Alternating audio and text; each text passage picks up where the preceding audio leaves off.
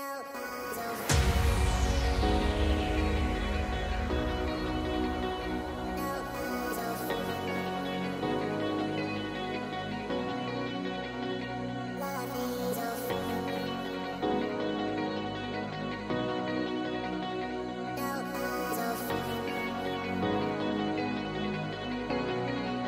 guys, today we're going to be installing above kitchen cabinet LED strip lights and below kitchen cabinet LED strip lights to really shine up our countertops when we're working in the kitchen. And we're going with a really easy method. I think you'll like this method today. It is going to be pretty much plug and play. It's up to you how involved you want to get into it, but here are the items that we're going to be using. Okay, I'll go over this real quick. I'm going to need 2 Z-Wave outlet switches, and these are just different kinds. This one's a little bulky. I'm going to be trying to hide these away anyway. You can find smaller ones, but I want 2 Z-Wave ones so it can work with my SmartThings hub. Also, I've got 2 32-foot rolls of LED light strips left over that I was able to splice in connectors on.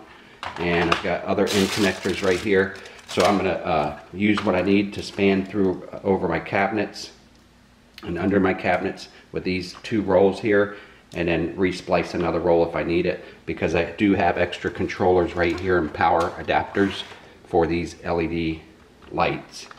Now you can buy these in smaller sections like the 16 footers, and then these can be cut to the length you need. So if you don't want to splice, you don't have to. That's why I'm saying this is a plug and play method. So you can already buy these with the Wi-Fi Alexa adapters right here. And I've got a couple of these, like I said, because I'll be splicing, but you're going to be doing plug and play. I've got everything listed in the description below so that you can just buy a 16-foot roll, or like 4 16-foot rolls you might need, and then just cut the LEDs where the cut strip, where it shows you that you can cut them, like right there as a cut section, right where those copper points are, and you can cut it to the length you need.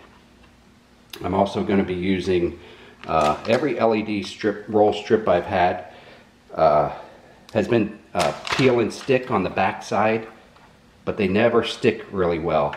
So I'm going to be supplementing with this 3M tape adhesive, double-sided 3M adhesive strips, and reinforcing this as I go along. So that's probably going to be the most time-consuming part of it. I've also got a couple extension cords I'm going to need, because like I said, it's just a plug and play. We're not installing wall outlets and wall switches and stuff like that. So we're going to be using a couple of these. I bought these off of Amazon because I like the flat heads, and they rotate as well for the outlets, so they stay close up against your backsplash or wherever you're going to be plugging these in. They're not bulky heads on the plug. And then one other thing we're going to be using is, one of these EchoLink sensors, motion sensors. So that that's why I told you we're not going to be using wall switches or putting in any wall outlets and switches into the kitchen, because we're going to have it all automated through Z-Wave, through these sensors, to turn the lights on automatically. And the LED roll lights that I told you about, they have the Amazon Alexa remote controllers included. So we can tell them to change colors, tell them to turn on and off, all by Alexa when we get done.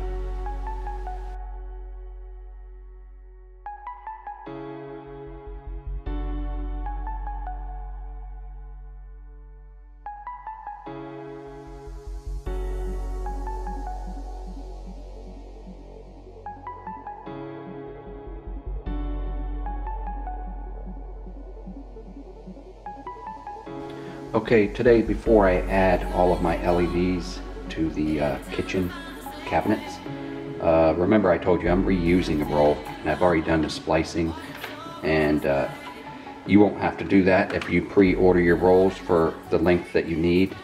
But just say, for instance, this was a roll purchased just like I show you in the description below. Purchase that one, and it comes with your power source, remote controller, and it will also come with these, even though I purchased this separate because I'm doing splicing now and I've already used this whole setup on, I put it below my bed, my bedroom, and I had all this left over. So, but this is what it originally came with, the power pack unit, the remote control, and it also came with one of these Wi-Fi adapters that will work with your Amazon Alexa. I want to get 4 of these set up, 4 of these Wi-Fi's pre-set up on my smartphone or tablet for the house, and we're going to get these set up right on the bench here, and I want them all 4 set up so that when I go into the kitchen to start installing and plug it all in, then I can just pull up my phone and then start finding them and locating them on Amazon Alexa. It's going to be totally Wi-Fi. And make sure you plug this in the right way. Now it's got a little red arrow right there. I don't know if you can see that. That red arrow right there. Trust me, it's an arrow. And then trust me, there's an arrow on this on one side, which now the arrow is on the bottom side and this red arrow is on the bottom side. So plug it in that way. And then I'll grab my power cord here.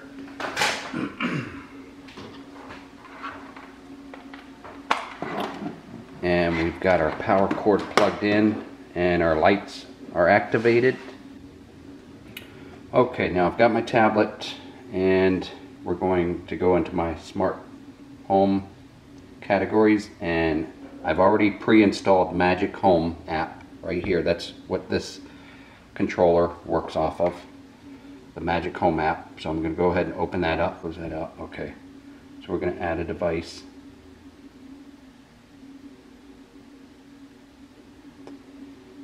And sign in with your Magic Home account. Let me sign in. I've already established that because I already installed a couple of these. Okay, we're signed in, and it says connect device to Wi-Fi. Turn on the light and select it from the list below. And I'm going to hit this refresh, and it came right up. So we're going to go ahead and press that. We selected it. Okay, select your Wi-Fi, and that's my Wi-Fi network. I'm going to go ahead and put my password in now. Connection was successful, and now I can name these lights. So I'm going to name this first one. I'm going to name the first one top cabinets. Top left cabinets. And done. Okay. Lights on. It says brightness 100. Let's click into it. And it says they're green now, right? There's a little plus sign there. Let's see if I scroll this over to blue. They've changed to blue. I'm going to scroll it over to red, and let's watch these LEDs. They've changed to red, yellow, green. So our remote control is working now. We haven't set it up to Alexa, but this is the first step. This is the step I wanted to get done first. And I'm going to go ahead and label this. I'm going to write on this top left cabinets, and then move on to the next Wi-Fi module for the top right cabinets, and then we'll do the bottom left cabinets and the bottom right cabinets. Okay, I've added a multi-outlet that hugs up against your wall outlet right there. Turns it into 6 more outlet ports. And I'm going up here to the right side cabinet area, and I've got the Z-Wave outlet switch up here and this extension cord, and I'm going to run it down this void that I have, this little triangle void. Run the plug down there and drop it down, and there it is. So I'm going to tack this up underneath the cabinet here and go to that outlet. Okay, I've got the extension cord going to plug in right there, and I've got it tacked along the back underside there and going up in that void I showed you, and then it travels up this way, and I've got it tacked again up here, holding the outlet end, and this is the smart switch. Got adapted to it, plugged in. I'm gonna let that hang down just like that because I'm gonna plug into that switch here. This is the Z-wave switch, which I want to control the bottom countertop lights down here. Okay, now on this left side cabinet, I've got the cord run down here that will be plugged in right there in that outlet, and I've got it tacked up underneath, and it's going up in that void that I showed you about, and it comes up here, and I've got it tacked in a couple places right here, and I drop down the Z-wave. This side is Z-wave, the other side is a plug outlet that goes straight through power all the time. This one is the Z-wave switched, and I've just got a short cord on here, and I want to hang that down because that's where I'm going to plug in the bottom countertop LED strips, and I'll run the top ones back up here and put the LED strips, tack them up along the inside of here, this upper molding, all along there. So we've got both sides supplied with power now. Now, if you're not lucky enough to have those empty voids on the side of the cabinets going up here, like I have, which you probably won't be that lucky, then you'll have to open up your cabinets and drill about a 3/4 inch hole through the bottom of your cabinet, and just run your cord up through the top back corner all the way up to the top. Drill another 3/4 inch hole right there and get your power up through that way. So stay tuned, I'll show you how to hang the LED lights, attach them, and get them working. Okay, in this situation you can see I'll be running my LED lights right up underneath here, this molding, and around and back. And then I have to get it down here to this lower level, and if you're back away from here you'll see that LED coming over the top there, and I don't want that. So I'm going to have to drill a hole down here, a 1/2 inch hole in through the top, and then a 1/2 inch hole coming down out this way, out through here lower, and then I can bring it up around here, around this lower molding. And then I'll have to do the same over here, drill into the side of the cabinet at the back there, and then come up on the inside of this molding here. And then I'll probably have to do the same over there. So let me get drilling. We'll drill a few holes here. Won't take that long. I've got a 1/2 inch drill bit here. We're ready to go. Okay, I've applied my super sticky 3M tape, and that's how they advertise this, as super sticky. And if we go up here to the top molding, you can see where I've applied it all along here. It's going to be facing out from the molding, and I've applied it all the way down and all the way around, and even on that upper and lower there. So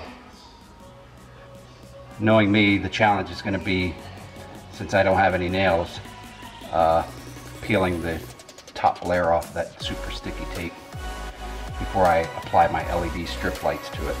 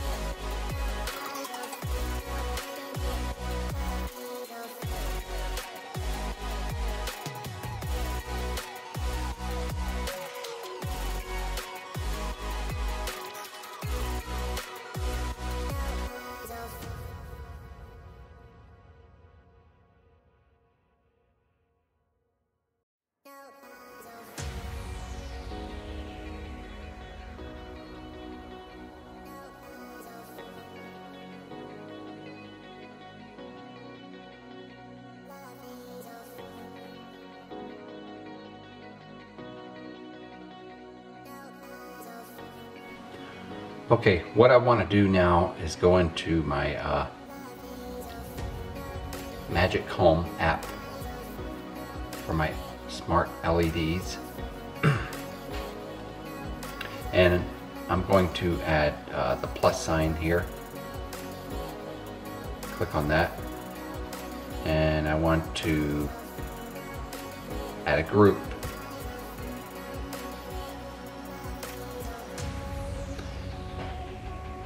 The group name's going to be upper cabinets.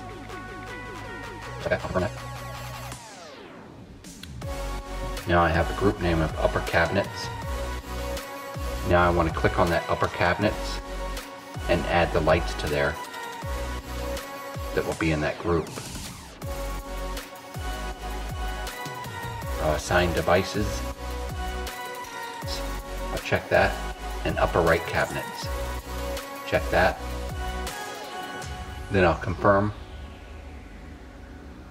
So now I have that as a group. Upper cabinets, I can hit that switch. Both of them go off. And hit the on off switch. Both of them go on. And the next thing we'll want to do is set up a timer for those, because I want those to come on every night at a certain time, probably about 7 p.m. every night, and then they'll go off maybe around 2 a.m. or something like that. So let's try that next. Group, upper cabinets. I'm going to press that, and then we want to click on this alarm or timer setting at the top there, and it's a timer. And we'll create a timer. The timer, right now it says 12:50 a.m. We're going to click on that. And we're going to do 7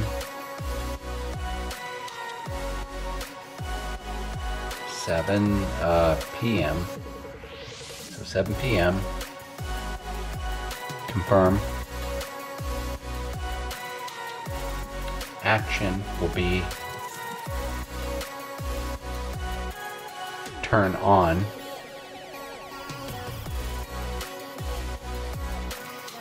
At 7 p.m. action will be turn on, and it will be repeat every day. So I want to make sure every day is highlighted. It's going to turn on, and I'll hit confirm. Every day 7 p.m. it turns on. Alright, so we're going to do another timer to turn it off. We'll create a timer, and we'll do every day at, let's just say 2 a.m. Confirm. Turns off, and we'll repeat that every day of the week. It turns off at 2 a.m. and confirm. So now we have 2 timers repeated every day of the week. 7 p.m. those lights are going to turn on. At 2 a.m. they're going to turn off. And that's what you have to do. And go back. And we've got them set now on right in the center on white for upper cabinets. Let's make them we'll make them like a lime green, neon green. Okay, and we'll go back. So those should be set now to come on and off. They'll come on every night at 7 p.m. and they'll turn off at 2 a.m. every day of the week. So we don't have to worry about the upper cabinets anymore. They're all set. And the lower cabinets are going to be set, well, they're going to be switched on by motion detection, and I'll show you where that motion detection sensor is located, where I put it, and I think it's in a good spot. You be the judge of that and let me know about where I put that motion sensor, if you agree on that. I think it's a good, very, very good spot. It's down at the floor near your feet, so it only comes on to light up those countertops when you need them the most. Alright, we're going to check this out now. We've got those upper cabinet lights in, And we've got our countertop LED strip lights in as well. They're both LED strip lights up there above the cabinets on both sides, and then below on the countertops. And what I've got here is, if you walk in, the sensor over here is going to turn on the kitchen lights. Okay, so you got the kitchen lights. It kind of washes out the top lights, but if you're sitting over here watching TV in the evening, those kitchen lights will turn out, and then you've got that glow above there. And we've got those stone lights on there, on the front stone on the island. And if you notice, I don't know if you can, but the countertop lights, LED strip lights, are not lit yet. And that's because I put a sensor, and they're operated by the SmartHome Z-Wave system. And the sensor is actually down here. It's right there on the corner on that kick panel. Right on that kick panel right there. That's where the sensor is. So that won't come on unless you walk behind here.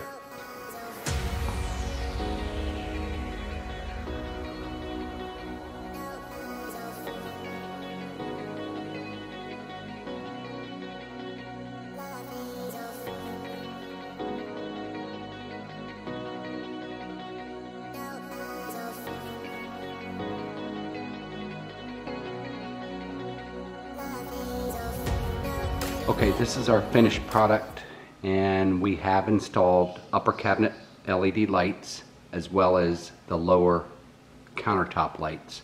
Right now we have on the upper cabinet lights. They're set to the green color, and I can tell Amazon Alexa to change those if I like. So we'll try that now. Echo, set upper cabinets to yellow. Okay. Echo, set the upper cabinets to blue. Okay. Okay, this is the demonstration of me walking through and kicking that motion sensor on by my motion, walking through, and it should turn on the countertop lights underneath the cabinets.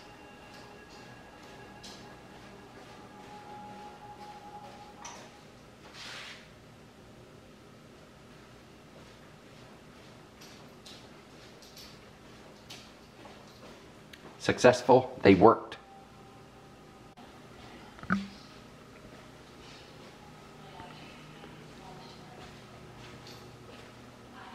Echo, turn on the kitchen. Okay. So as you can see with the kitchen ceiling lights on, and those are controlled with the motion sensor on the wall right here.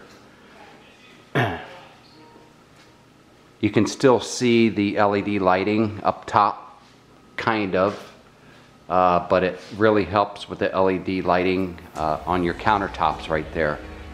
It takes all the shadowing out from underneath the cabinets here and gives you a bright, nice glow,